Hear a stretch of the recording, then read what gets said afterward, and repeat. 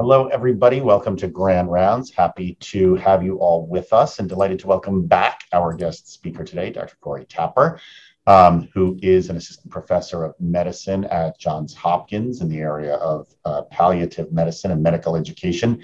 Many of you remember him from his time as a resident here, so always happy to welcome him back, resident and chief resident. He did his fellowship in hospice and palliative medicine at UPMC and also got an MS in medical education at that time. He's now the associate program director for the Hospice and Palliative Medicine Fellowship Program at Johns Hopkins, and we are delighted to have him with us. Dr. Tapper. Thank you so much, Dr. Weissman, and thank you everyone else for having me. Oh, hi, doctors. My goodness, you're getting thunderous applause here. Yeah. I am very happy to be here. I am going to be speaking to you guys a little bit about one of my secondary, well, sometimes it's even my primary passion, medical education, which is a passion that I actually feel that I first figured out when I was a chief resident at Beth Israel. So I'm very happy to be home. I will share my screen. So what I'd like to teach or speak to you about today is serious illness communication skills. And I'll take you through some of the evidence for why this is important. And we'll also speak about some of the basic core tools that you as internists and as residents, as hospitalists can be using. I do not have any relevant financial relationships to disclose. My objectives for the talk is that by the end of this talk, I'm hoping that you'll be able to do the following through looking at evidence, and we're also going to look at some videos. So recognizing reasons why communication skills training is essential, describing how ineffective communication affects our patients and us. We'll look at skills to deliver serious news, and we'll also recognize phrases used in eliciting patient values. For anyone who would like to put in or ask questions, I should say, please feel free to put them in the chat. I will periodically be looking at it, and we'll also listen to some and watch some videos throughout the talk. For the first half, though, I'm actually going to speak to you a little bit about the evidence for communication skills training. And I'll begin by setting the stage. So we will go through the who, what, when, where, and why, although not necessarily in that particular order, pertaining to the utility of serious illness communication skills training. Let's start with the what. So in the past, it was commonly assumed that communication skills were innate. You are either a good communicator or a bad communicator. And it was assumed that these communication skills really can't be learned. We now know, though, that this could not be further from the truth. So certainly communication skills can be successfully learned, whether or not you have a solid baseline of innate skills. So if communication skills for use in serious illness specifically can be learned, surely we must be training medical professionals in this domain and not just the palliative care professionals. And the good news is we are, and we will go over that over the next few minutes.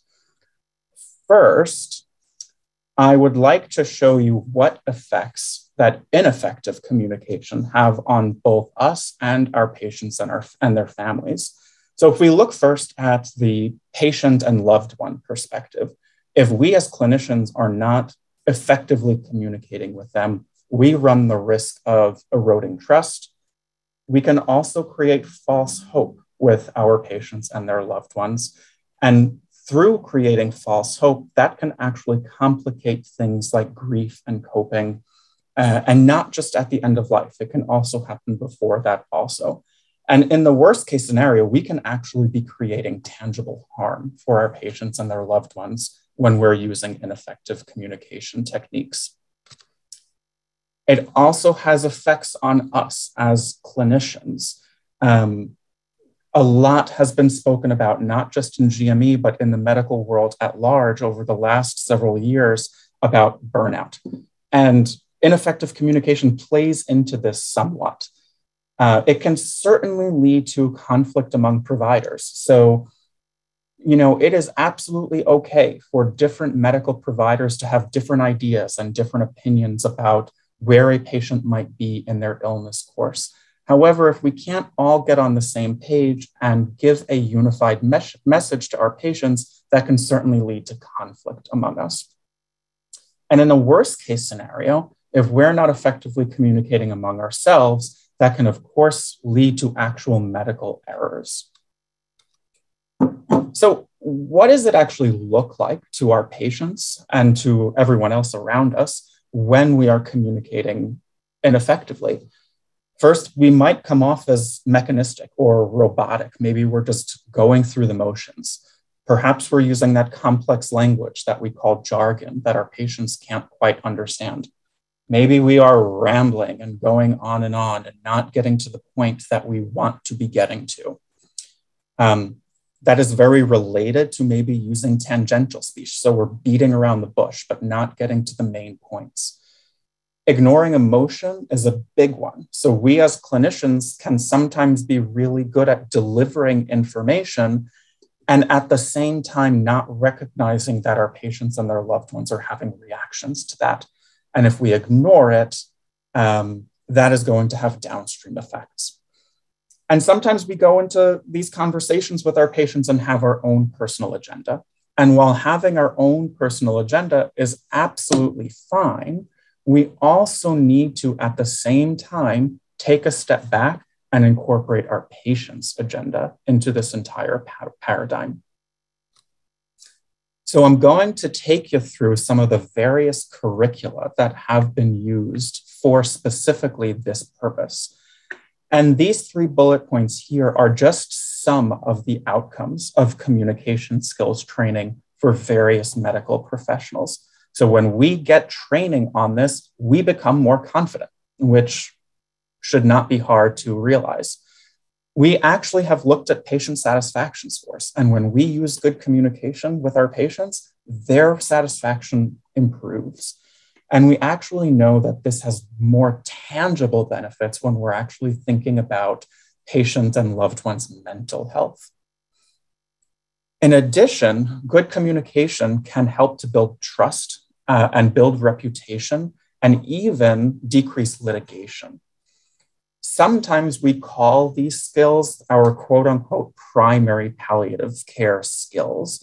And in all fairness, though, perhaps a better paradigm would be advocating for teaching of serious illness communication skills as a core component of the education for all medical professionals.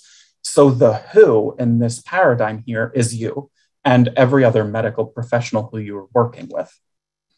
These are just some of the curricula that have been previously validated. You can tell by the names of the talks which population that they specifically worked with.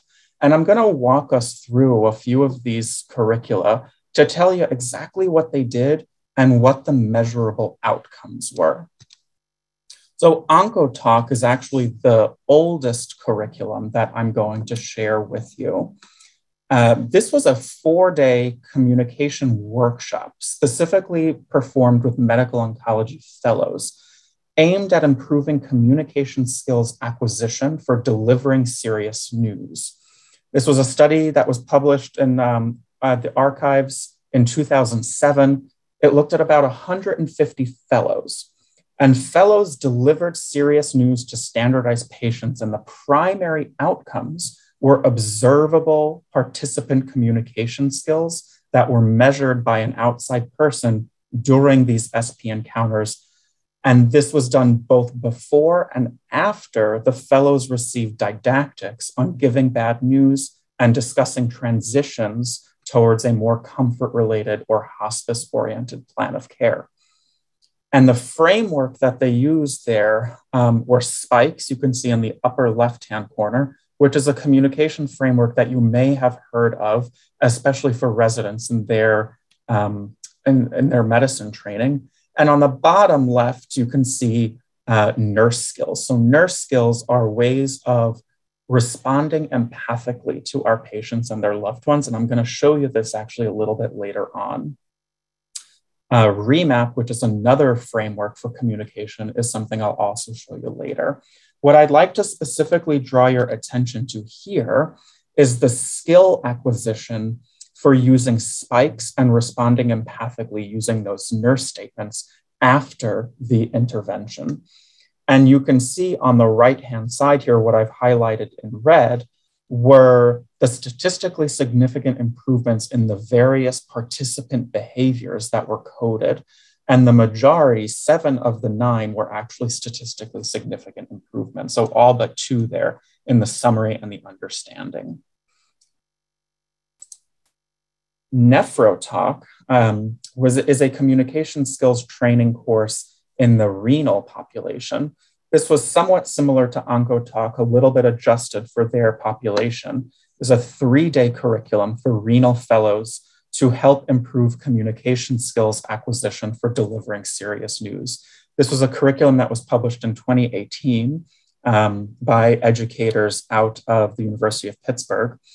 And fellows delivered serious news to standardized patients before and after having didactics on spikes and remap. And they also received the didactic, by the way, on conflict negotiation, which is something that comes up frequently. The curriculum itself measured self-reported preparedness for goals of care and transitions at the end of life. And the SP encounters were audio recorded and evaluated using a communication checklist. Similar to OncoTalk, they measured 9 different skills. And while skill use increased post-training in all 9 skills measured, the difference was statistically significant in the 7 skills highlighted here in the box. And what I found to be really interesting in this study was that the more the fellows used these skills, the average duration of all of the simulated patient encounters were actually statistically significantly shorter after the training. So what this tells me is that by investing in this type of training, we may ultimately save time for both clinicians and patients. That's something that really comes up a lot when we speak about medical education and curriculum, is where do we get the time for these types of things? This is from the same curriculum. So they looked at the fellows' self-reported preparedness on a 5-point Likert scale. And the fellows reported improved preparedness in really all of the domains that they looked at. And the fellows felt really strongly about this, that they actually felt that this curriculum should be mandatory for future fellows. I do want to highlight that many of our educational tools have dramatically changed over the last 2 years, especially as it pertains to virtual learning. And at first glance, it would appear that teaching communication skills virtually would be extraordinarily challenging. And I myself have had personal experience teaching communication skills virtually using simulated patients over the last 2 years and can attest that it is quite comparable to in-person learning. Of course, there are changes and differences. I do want to give you, though, some objective evidence here. So GeriTalk was actually one of the first serious illness communication skills curricula that was developed. And during the pandemic, the curriculum was adjusted for the virtual format. This curriculum was actually published by your very own palliative medicine faculty at Beth Israel and Sinai at large in last year in 2021. And you may recognize some of the names here. So Dr. Lindenberger, Dr. Friedman. And in this curriculum, geriatrics fellows received didactics and subsequently performed virtual simulated patient encounters. And in this figure that I'm showing here, you can see learner-reported preparedness. The blue denotes the previous in-person courses, and the pink is the new virtual course. And in all queried domains, self-reported preparedness was comparable to the in-person course. They also asked some other survey questions and compared it to the previous curricula that was done in person, where you can see a lot of the answers here really are comparable. So working in small groups, looking at the educational quality of the program, whether or not this would be recommended for other fellows. So what I hope that I've been able to show you with these last 3 curriculum is that there are tangible benefits from these types of training programs. I do want to point out other types of work that have been done in this space that are not exactly the same as formalized retreats. This was a QI project that I was fortunate enough to be involved with at the University of Pittsburgh during my own fellowship. And we worked with upper-level internal medicine residents during one of their inpatient hospitalist rotations. And the initiative consisted of giving 2 didactics on communication skills, followed by coaching sessions on real-time palliative questions that were coming up on the team's rounding and patient care. So we would actually do these coaching sessions with internal medicine residents 3 times a week for 15 or 20 minutes each session over the span of 14 months. And we collected pre and post rotation surveys on their preparedness in discussing various palliative care and advanced care planning topics. We then actually were able to query the EMR and other documentation records to track the rate of goals of care discussions. So this is a table depicting the preparedness in various palliative care topics, both pre and post the intervention.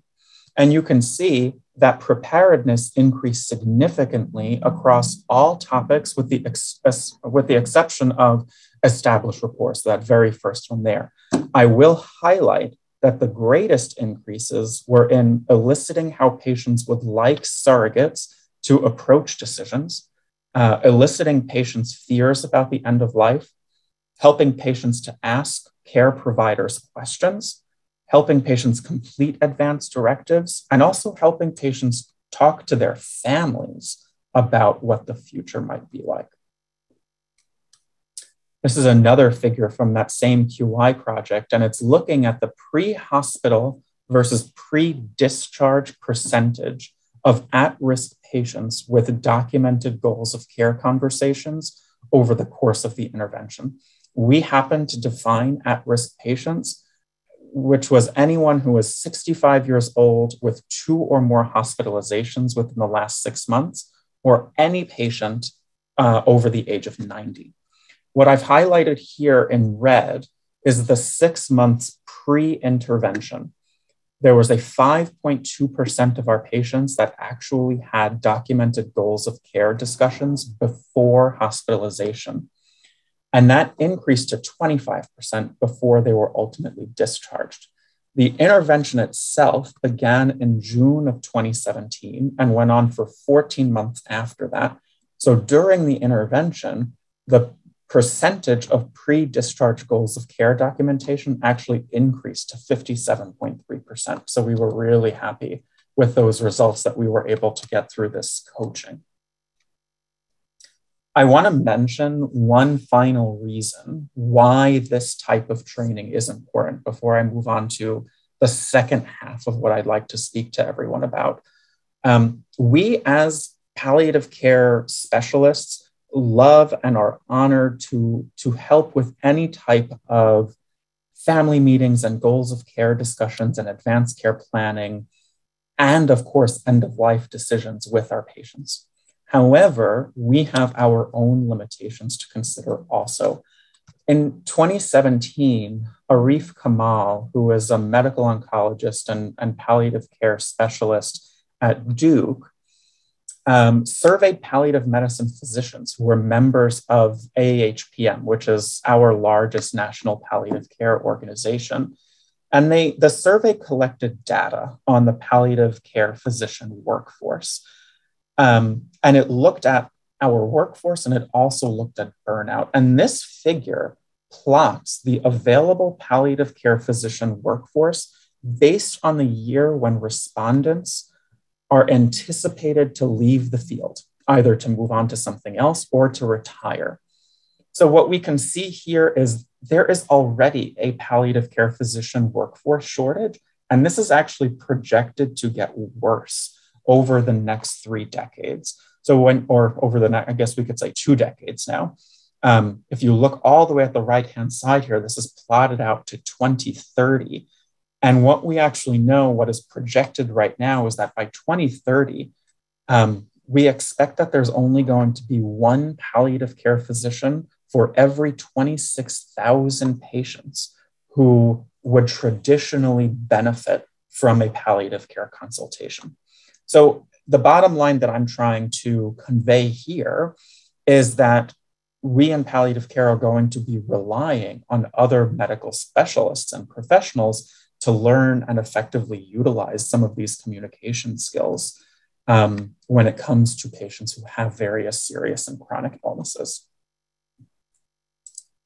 So I am going to transition to speaking a little bit about some of the core tools.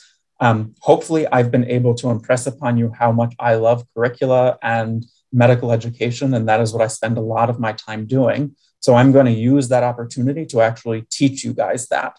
Before I do that, I do see maybe one or two things in the chat, so I'll just check here. So for spikes, did they look at using the word cancer before a definitive diagnosis, such as pre-biopsy, or was this after definitive diagnosis? So that's a really good question, Dr. Berger. This happened to be after diagnosis that they were looking at with the oncology fellows in their simulated patient encounters. More and more, we are looking at ways that we can actually teach these skills for learners at varying time points of a patient's illness. And actually, some of my colleagues and I here at Hopkins have recently got buy-in from our own medical oncology fellowship to do a virtual communication skills workshop. And what we plan on doing is using simulated patients at different time points in their illness. So we are going to look at presentation before their diagnosis and actually follow that forward until a patient is nearing the end of life and perhaps is not a candidate for future therapies or perhaps does not want future therapies. So what we're hoping to do with that is exactly what Dr. Berger just said, is look at some of the language that we're using. We want to, of course, limit jargon. At the same time, we also want to make sure that we are really careful and direct with the words that we're using. So it's important, which I think what Dr. Berger is alluding to, it is important to use the word cancer. It is important to use the word end-stage heart failure. It is important to use the word dying, as opposed to using euphemisms or other non-specific language, unless there is a specific patient cultural reason not to. Thank you for that question. So we'll go a little bit into some of the core tools that all of you can use, and certainly I hope that the residents can use. I'm first going to start with just showing you the spikes paradigm. This is what I assume that some of you have already seen in the past. This is a framework for delivering serious news. So we talk about, we actually want to start thinking about this before we actually get into the room and start having a family meeting with a patient and their loved ones. We actually want to make sure we do all of our pre-work. So we want to make sure that we have all stakeholders involved for a particular family meeting. Do I, as the primary team, have everyone here that I want to for this meeting? Have we answered all of the questions that are likely to come up in this meeting so that we can actually deliver this to patients? We can use this as an opportunity I call it pre-briefing. So before we even go in the room, deciding who is going to control which parts of the conversation, who is going to deliver news, who's going to do other parts, making sure we are all on the same page. Of course, there is also video teleconferencing etiquette. So, hopefully we've now recently been able to do more family meetings. Over the last 2 years, though, we've been having family meetings over the phone or over Zoom or other teleconferencing method. And there are different techniques to use when we are working in the virtual space, because using things like therapeutic touch or other types of ways that we can connect with patients is limited over teleconference when we are not actually there in person. The P in spikes is for perception. So this is our opportunity to actually learn about what a patient's understanding is of their illness. I think it's really important at the very beginning, after we introduce everyone in the room, ask the patient, hey, what do you understand about what's been going on with your cancer? Or tell me what the doctors have most recently told you about your kidney disease. And what I like about that is it gives control of the conversation to the patient. And it also gives me the opportunity to get their baseline, understand what they know, so that I can fill in any details that they missed, and also gives me an opportunity right away to correct anything that they may have gotten wrong. The I in spikes is for invitation. So before we deliver serious news, it's really important to ask permission to do that, so that the patient is not caught off guard. Some patients don't want to know the news. Most of our patients do. Other patients prefer us to speak to other members of their family or their healthcare agent. The knowledge part in spikes is when we're actually going to give the new information. I call that a headline, and we'll speak more about a headline in a few slides, but that's our way of delivering new news in a really direct and concise way. The E is for addressing emotion. We're going to talk about nurse statements and how we actually address that in a few slides. And then the S is for our strategizing and summarizing. So we want to tie everything in a bow, hopefully, at the end of our conversation to make sure that patient and loved ones understand what we've been speaking about and that we can all, again, be on the same page. Remap is another communication framework that we use very commonly in palliative care.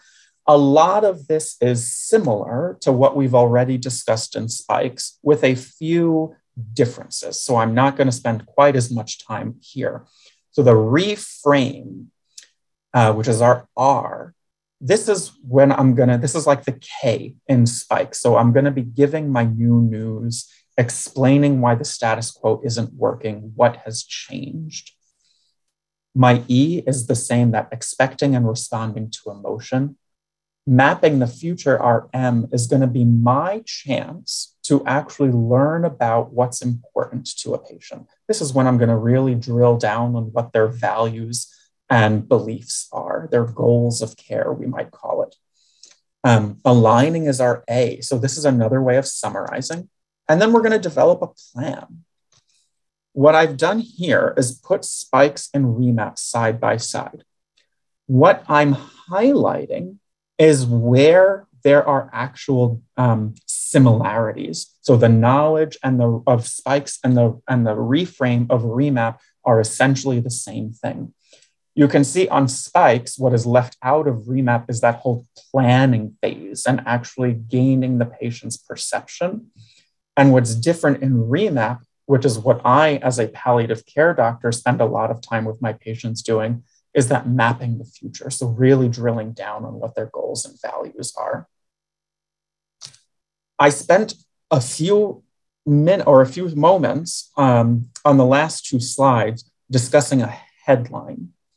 So a headline is going to be that new information that we are giving to patients and their loved ones. This is a really important step. And what we want to do here is deliver this new information in as concise and direct a way as possible. This should really be the key piece of information that you want your patient to take away from the conversation. And really, it should be 1 to 2 sentences maximum. So examples of headlines would be, the CT scan shows that the cancer has gotten worse. Or, despite the chemotherapy, the cancer continues to spread. Now, sometimes people like to start their headline with a warning shot. So it's kind of our way of making sure that they know serious news is coming. And there's no right or wrong way. And in fact, I tell my learners to practice both ways and see what works for them. And in different scenarios, you might use a warning shot. In others, you might not.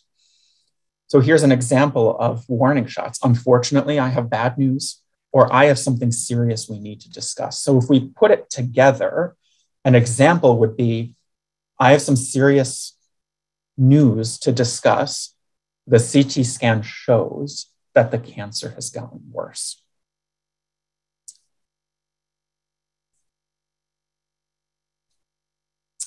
After the headline, your immediate reaction as the clinician should actually be to stop. This is really hard for us as clinicians. We are medical doctors, we are other medical professionals. We love to give new information and to talk to our patients, and silence can actually be really uncomfortable for us. However, after we give that new information, we actually need to give a few seconds for our patients to actually process the news that we just told them. These last two skills that I've gone over here, the headline and then allowing for silence after that, sounds on its face really simple.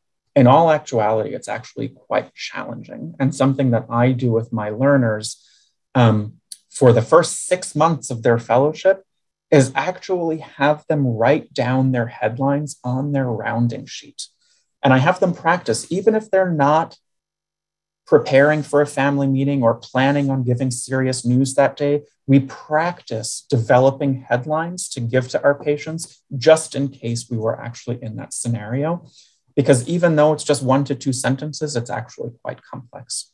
And for us, can actually instill a lot of anxiety. It's not easy to do this.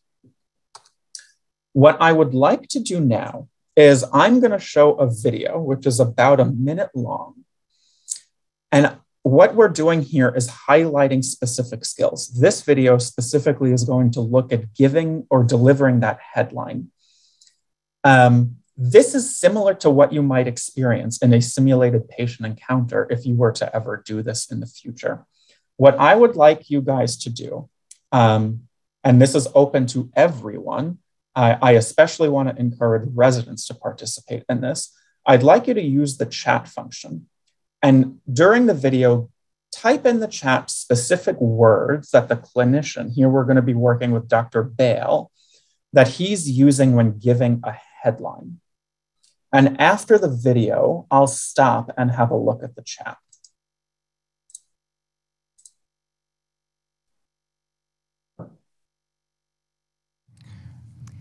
So unfortunately, I do have some bad results for you, and that the cancer has come back in both the liver and the lungs, I'm sorry to say.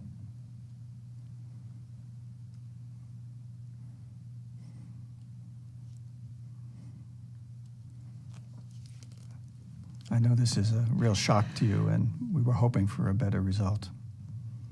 I don't even know what to say. I understand it's really very difficult to hear this. It's certainly not what I came in here thinking I'd hear today. I wish that the results could have been better for you.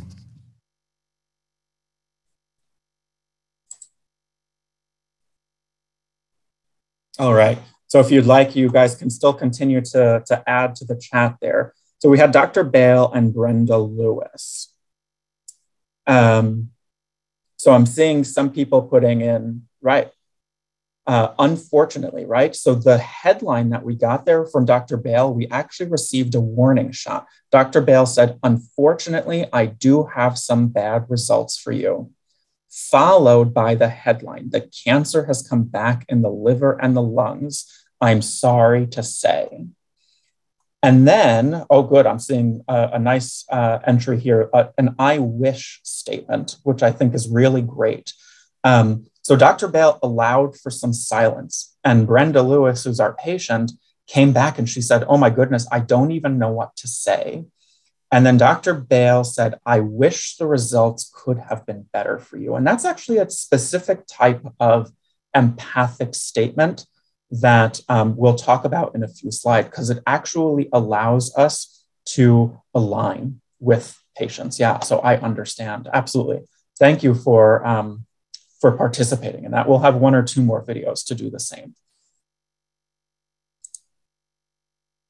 So when we are delivering serious news, we've already gone through the first few steps here. So, or we spoke about them before, I should say. So we got ready before this conversation, right? We went into the room, we had everyone we want there, we know who's gonna do what, we elicit the patient's understanding, then we give them that headline. And what we saw in that last video at the very end was Dr. Bale responding empathically. What I want you guys to take away from that video is after you give a headline, after you give news to a patient, and you allow for silence, you really should get some sort of emotion. And the emotion can be anything. It can be sadness, it can be shock, it can be anger, it can be defiance, as long as you get an emotion. If you get an emotion, that means that the patient heard you. They heard you, they're starting to process what you just said. If, on the other hand, you don't get any emotion and you kind of get blank stares, even after allowing for that silence, then chances are you might have to try again because your headline wasn't completely effective. Let's assume, though, that your headline was effective and you allow for silence, and now it's time to actually respond to the emotion. We have a mnemonic for this called NURSE. And I like to think of this in going from top to bottom, kind of an escalating complexity. And what I like my learners to do is when they're very first learning how to respond to emotion, is to actually memorize some of these phrases and keep one of each type of emotion in their back pocket that you can pull out at any time because you've kind of memorized it. Again, these communication skills don't necessarily come innately to us. So responding to emotion may not be something that we are innately comfortable with. This is where the practice comes in. And then once you memorize and start to use these skills, these statements, you will become more comfortable with them. And you will then be able to expand the types of empathic statements that you're using, and it's not going to sound quite as rote. So for N, which is our naming, this is really as easy as it sounds. This is you as the clinician are recognizing that the patient is having an emotion, and you are just parroting it back to them. It is clear how sad this is making you. Another way to say something similar, I'm sure this is shocking to you. What this is doing is showing the patient that you're actually listening. You recognize that emotion. Understanding statements. So here's an example. I cannot imagine what you're going through. Another example would be, I understand this is not what you were expecting to hear. I really particularly like the next two, so respecting and supporting statements. I use these a lot. I like respecting statements because I think it actually elevates the patient and their loved ones. So if I'm speaking to a healthcare agent or a surrogate decision maker, saying something like, you are being a fantastic advocate for your mom. Or if I'm speaking to a patient, I might say, you have done everything your medical team has asked of you. Supporting statements. So my team will be here for you during this process. I leave it up to you in terms of whether you're going to use the first person or the third person here. I practice inpatient palliative care. So once my patients leave the hospital, I may not actually see them again. So I prefer for myself to use the third person. My team is going to be here for you. as opposed to I am going to be here for you. Because the last thing I want is to never see this patient again and then have my patient potentially feel abandoned, that I'm not seeing them again and providing them that support once they leave the hospital. However, if you are going to have continuity with your patient, whether it be in the inpatient or the outpatient realm, using the first person here is absolutely appropriate. And then exploring. These are kind of ways to get to the next step and really trying to delve a little bit more into someone's mind. Now that you've heard this news, I wonder what worries you have, or I wonder what's going through your mind. So it's kind of asking them to be a little bit more active in the conversation. So if we were to look here at the remap again, so we've already been through the R for reframe. We just went over our nurse statements for our emotion. And what we're going to delve into for a few minutes is what I spend a lot of my time doing, mapping the future. So this is my opportunity to figure out what's important to a person. What do they hope to avoid in the future? What are their values? So we call this their goals of care, right? So what we're trying to do here is use open-ended questions to try to get to the heart of what is important to a person. And as a rule of thumb, we want to ask at least 3 questions, although in all reality and in most scenarios, it's going to be more than that. And this may, by the way, happen over more than one encounter. You might not have this full conversation all in one sitting. As I'm just getting to learn someone, I'm going to use really open-ended questions. And the more I get to know them, the more direct and closed-ended I'm able to make some of my questions. I'm going to give you some examples of mapping questions that I use with my patients. I won't read all of them. I'll allow you to read as you like. I do want to highlight a few of them for you. So the first one there, tell me what life was like 6 months before you got sick, which I know technically isn't even a question. What I'm trying to get at here is understanding a little bit more about what this person was like at their baseline. Knowing what they were like at their baseline is actually going to help me down the road figure out how close to that baseline we might get a specific patient back to. If they are at a less advanced stage of their disease, maybe we can get them pretty close to their baseline. If they're further along in their disease process, maybe that's not going to be the case. And that information is going to help me to set both short and long-term goals for my patients. When you think about the future, what worries or concerns you? Or also the flip side of that, what's important to you? I also particularly like, what do you hope to accomplish with the time you have left? The last one here, which I colored in a different way, and I did that on purpose because this is a question that I would ask of a surrogate decision maker, for example, or a healthcare agent. If the patient is incapacitated for whatever reason, maybe they have delirium or advanced dementia, or maybe they're in the ICU and sedated because they're intubated and mechanically ventilated, so I can't rely on the patient for information. So I'll ask, if your mom or your dad were able to participate in this conversation, what would she say about what's going on in her health? And I word that question very deliberately in that way.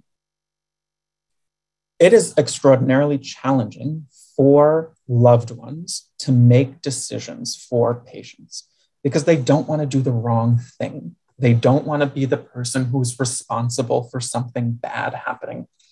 So when I'm speaking about goals, I specifically want surrogates to think about what the patient would actually want if they were able to speak for themselves, not what the surrogate themselves would want for the patient. We kind of want to take them out of that equation. And hopefully that will help to reduce some of the guilt and trepidation that they might otherwise experience. These are just more examples of the same thing. So prior to mom getting sick, what was her life like? What discussions did you have?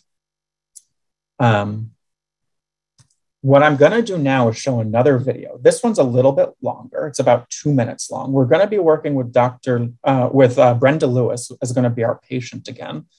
We're actually going to be working with a different doctor this time, Dr. Tulsky. I'm going to ask you guys to do the same thing again. Use the chat. And in this case, what I'd like you to do is type in the mapping questions that you hear the physician use during this video.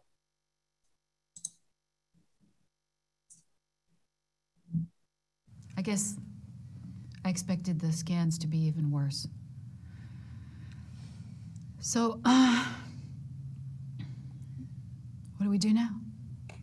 It's a good question. And actually, I'm going to answer that question, and we'll talk about what the plan can be. Mm-hmm. But first, to help with that, it would be really useful for me to know if it turned out that time was limited, what's most important to you right now? I honestly haven't even faced that question for myself. Well, tell me what things are most important as far as what you care about, or what would you like to be doing? I'd like to get away from all this and not be doing testing and being in hospitals and being around doctors. Nothing personal. I wish I could just go away. Go on a trip someplace and just enjoy life for a while. Mm-hmm. What would that look like? What would enjoying your life really look like? Sitting on a beach, reading a big fat novel slowly, listening to music, just having fun and not having to think about this. Yeah, those are great things. And sounds like those are things that you haven't been able to do or think about in a long time. And are those things that I can do? I think that there's a lot there that we can work on. All right, great. I'll look at the chat now. Yeah, so you're seeing a lot of really nice things here. So, yep, as Dr. Berger said at the very beginning, a great way of stating that he'll answer her questions, but first want to explore the goals first. So that's really great. We want to make sure that we make it absolutely clear that we're actually going to answer a patient's question. We're just not going to answer it right away. That's really nice. So what's most important for you? Absolutely. What would that look like for you? Really great. And what would enjoying your life look like? I specifically want to point that one out. What you may have noticed there is Dr. Tulsky actually used the patient's words to develop that question. She said, I want to enjoy life. And he used that, he kind of latched onto that word enjoy and flipped that into a question as a way of getting her to tell him more. What would enjoying your life look like? Absolutely. Yep. So what would you want to work on? There's a lot we could look at. Right. So that this is patient-centered. Yep. And that's a lot. Thank you, Dr. Risk, for that comment. When I think about communication, especially when I'm in the room as the palliative care doctor, I actually view it as a success when I, as the palliative care doctor, don't have to say very much in the room. I'm actually much more happy and fulfilled when the patient and their loved ones are able to have as much control of the conversation as possible, and using someone like me as more of a facilitator of the conversation. I do want to highlight one thing here before I move on to my very last few slides, is some of you may be thinking that, oh my goodness, this seems really artificial. I want to call that out right from the outset. And you're not wrong. These videos are not meant to be exactly real time and real patient scenarios. What they more are meant to do is just highlight some of the skills that we may be using. Because of course, this conversation is not going to unfold with a real patient in just the 2 minutes that this encounter did. I'm hopeful that you're able to take away some of those concrete skills that you can use in the real world. So I do have just a couple more slides left. We're going to finish up with the A and the P of remap. So aligning with the patient's values. This is kind of my way of summarizing. So this is how I'm going to summarize everything that I've learned. And what that does is allow the patient to correct me if I got anything wrong. And then once I do that, I can actually move on to the plan. Patients always want us to do things for them. So when I'm actually discussing a plan and making a recommendation, I first tell them about the things that we will do. And then afterwards, I'll tell them about the things that we won't do. And then, of course, ask them what they feel about the plan. Is that, maybe they agree with all of it. Maybe they agree with some of it. Maybe they don't agree with any of it. And then we can get into some negotiation. And to highlight that for just a moment, we're going to watch one last video. You do not need to use the comments here. I just want you to focus on hearing what's going on in this video. It's just a minute long. And this is going to take us quickly through aligning and making a recommendation with a different set of actors.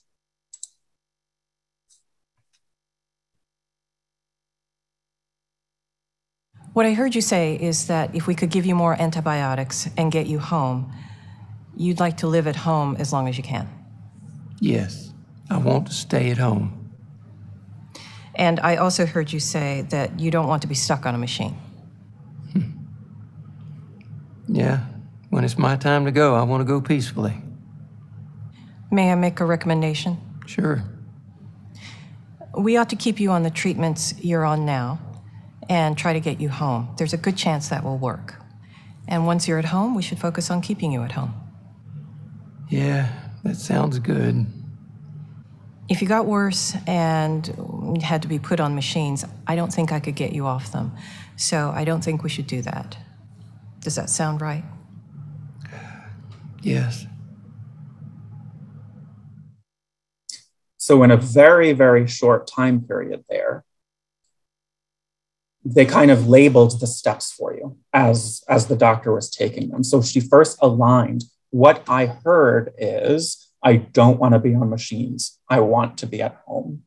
And then before actually moving on to giving a recommendation, the doctor first asked for permission. And then she made the recommendation separated by the things we will do and then the things we won't do. And of course, she then checked in. Does that sound right? So those are all the steps that we should be taking when we're actually giving a recommendation. So I am going to conclude now. So over the last 50 minutes or so, we went over the rationale and evidence for communication skills training. We spoke about how these are not necessarily innate skills. They can be learned. We talked about some of those different curricula. I briefly mentioned the workforce shortages and palliative care as one ancillary reason why this type of training would be helpful. And then we went briefly through some of those frameworks for delivering serious news, namely the spikes and remap. And I will end there. And I'm happy to take any questions. And I'll stop share so I could see everyone. Well, thanks so much for that really interesting talk. We'll let people unmute and ask questions or put their comments in the chat. We have about 5 minutes to take a couple of questions. I, by the way, am loving seeing all of the teams. I assume that they're analogous to when I was there, all the team numbers. I love it. Mm-hmm. Yeah, that's right. Yes. So, as you guys may realize, the second half of the talk, when I went through some of those core skills, that really was just a very, very quick rundown of some of the things we do. This was not meant to be an exhaustive communication skills course. I just was hoping to give you guys some tangible points that you can take with you to the floors. Yep, Dr. Brisk has a question. Yep. First of all, I am so proud of you. It's so good to see you. I'm very, very impressed. And thank you for coming and doing this talk. I have a question. We have so many patients now with multi-organ stuff, and, a lot of times multiple specialists are involved and there might be differences of opinions, and also at times even confusing for families. Yeah. Just speaking personally, as an example, my own dad, didn't want dialysis at the end of his life, and the nephrologist was pushing it, and that completely confused my mom. And, and I felt like I had to be the voice of reason to really try to abide by his own personal wishes, despite the nephrologist's push to say, well, this will help you. So I feel like a lot of, the complexity of care now is like, because of all of the options available and how many specialists are involved. Do you have any advice for doctors and families on how to kind of push through that? Yeah. The first thing that I would say there is, because I absolutely agree with you, this comes up not only on our general medicine floors, but of course it comes up in the ICU setting also. I see this actually not uncommonly, unfortunately, in the oncology world, where the patient's primary issue may have been their malignancy. And then they come into the hospital with sepsis or a complication of their therapy, and all of a sudden there are other organs that are failing. And sometimes the oncologist only likes to deal with, okay, the cancer's stable and we have all these other things, now you guys can deal with this. So how do we deal with that? One, I think that is where the biggest responsibility is placed on you guys as the primary team, as the medicine folks in the room, to synthesize all of the various prognoses from the different aspects of the patient's illness and come up with a reasonable prognosis. This is really hard, right? Because when we're developing prognosis, we cannot develop prognosis for a specific individual patient. When we're developing prognosis, we are developing a prognosis based on patients that we've seen with similar characteristics in the past. I would encourage you to get palliative care involved at that point, because what I spend a lot of my time doing is looking at that big picture and helping to develop prognosis, and then me taking the responsibility for that. The other concrete thing actually that I have found really helpful is using best case, worst case, most likely scenarios.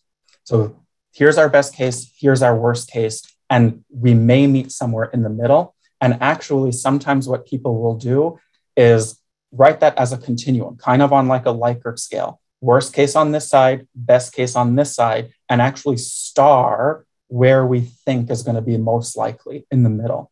And explain to patients and families that that star may actually move over the course of their illness, because that's how unpredictable it can be sometimes. And what I'm actually going to do is in the chat, whoops, if you're hearing my sound, I apologize.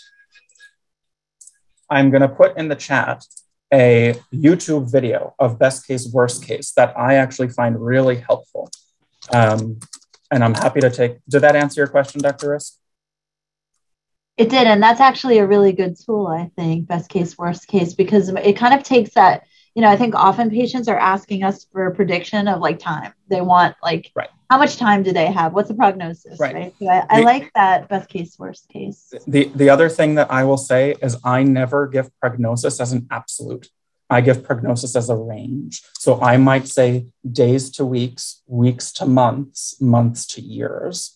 And maybe make it a little bit more specific within that, only because patients will hold you to it, or loved ones will hold you to it. So being specific can be a challenge. All right, it's 1 o'clock. I think we have to stop there. Thank you so much for really getting this conversation going. We really appreciate it. Thank you so much. It was a pleasure. All right. Thank you so much, Dr. Topper. It was amazing talk. I'm gonna encourage all residents to take a look at the recorded video later time if they cannot participate at this time. Thank you so much. Thank you very much. Have a good day.